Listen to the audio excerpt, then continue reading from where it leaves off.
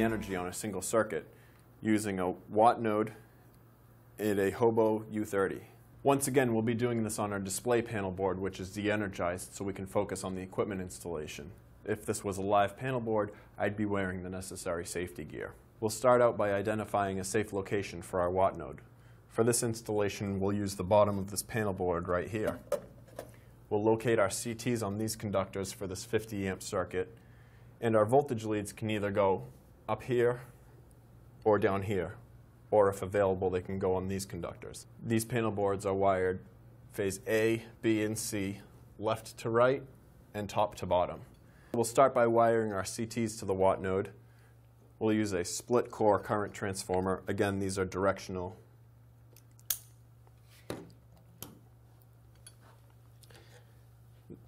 I've also labeled the CTs black, red, and blue to represent the phase colors. These line up with the colors on the Wattnode as well as the colors in the electrical panel. We start out by wiring the black CT to the phase A terminal to the white and black terminals.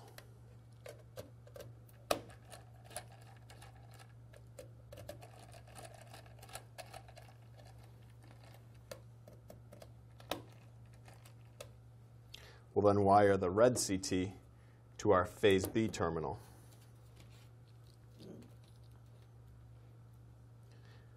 Once again, the white wire will go on the white terminal, and black wire will go on the black terminal.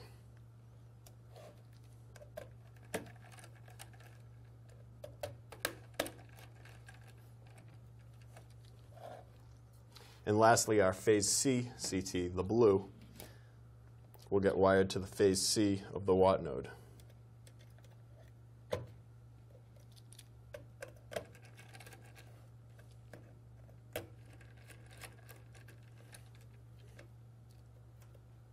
We're now ready to plug our voltage leads into the Wattnode.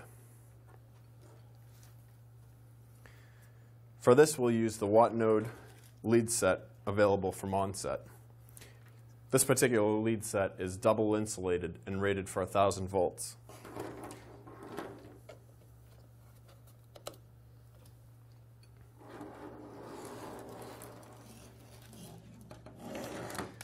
Now that our Wattnode is pre-wired, it's ready to install. We'll place the Wattnode in the location where we've determined. We can now run the Onset pulse input adapter cable to our Wattnode. We'll do so using the listed fitting to bring our cable into the panel board. And we'll wire it directly to the Wattnode. This cable has a black and white conductor. The black will be connected to the common, and the white wire will be connected to P1. Normally, we will not use P2 and P3.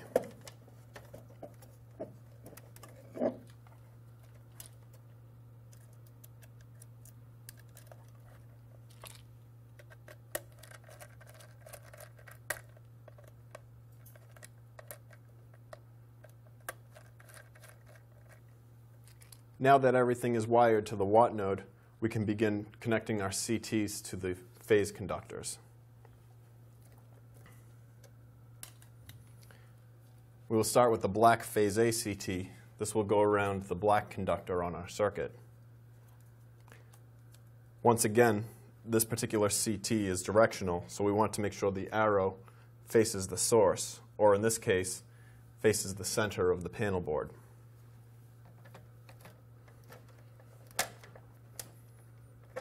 And this CT just clips shut to know we have a secure connection.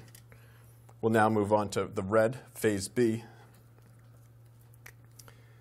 Make sure the arrow faces the source, and this will go around the red conductor of our circuit.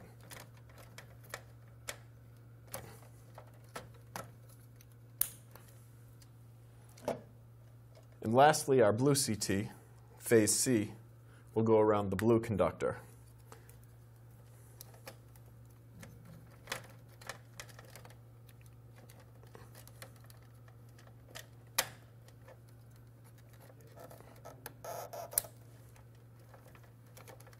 And we'll want to tuck the CTs in deep enough to allow for the enclosure cover to be installed.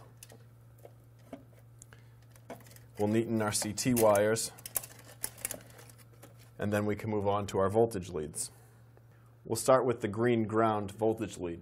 This can be connected to any part of the metal in the enclosure or one of the two ground bus bars in this panel. For this, we'll connect it up in this corner.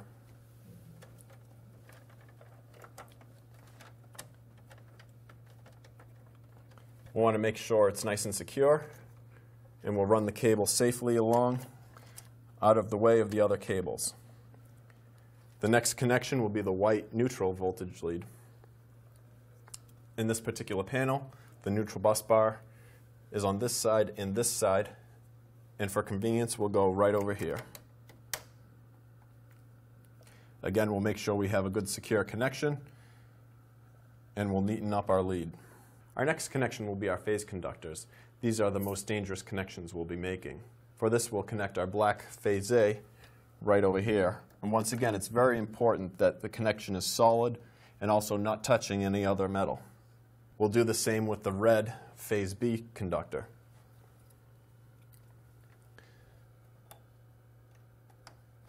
We'll test our connection, make sure it's solid, and ensure that it's not touching any other phases. And finally, our blue phase C conductor will go to this bus bar right here, which is connected to phase C. Once we have our voltage leads in place, we can use a zip tie to organize them. And we'll tuck them out of the way of the enclosure cover.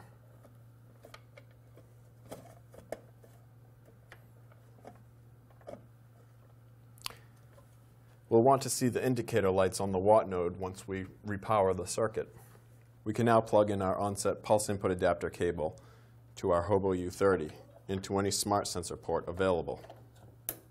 And now we're ready to launch our data If you're going to connect your Wattnode and your pulse input adapter to an RX3000 station and get your data from the web, you need to use the HOBOlink web product to set up the pulse scaling for each one of your pulse input adapters.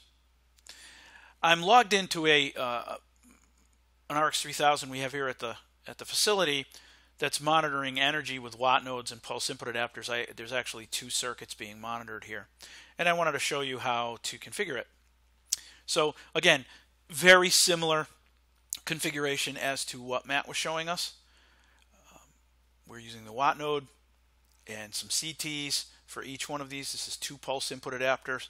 So the way we would configure this is we would go on to the, and again, the logger, all it sees is the pulse input adapter. We gave it this name here, but if we click on the little tool icon, we can see down here product code SUCC. That's the solid state pulse input adapter. And this is where we can configure it for monitoring kilowatt hours using the Wattnode. And here is a typical multiplier. Again, we got this right out of the lookup table in the Wattnode manual based on voltage and CT size. These values are built into HOBOware Pro into the data assistant, the KWH assistant. So they're transparent to you. All you have to do is put in the model number of the Wattnode, which is coded for voltage, and the size of the CT. So if you need help configuring your HOBOlink scaling here for your pulse input adapter, there are two little green icons right here. One says KWH, one says KW. If you click on the KWH one, it takes you right to that lookup table. So we're using, again, in this particular application, we're using 3Y208 Wattnode, and we're using 50 amp CTs. So there's our scale factor right there. If we go back, you can see 0.00125. So that's our multiplier times pulses, and that gets us our accurate data. And then you can give it a name. Units will be kWh.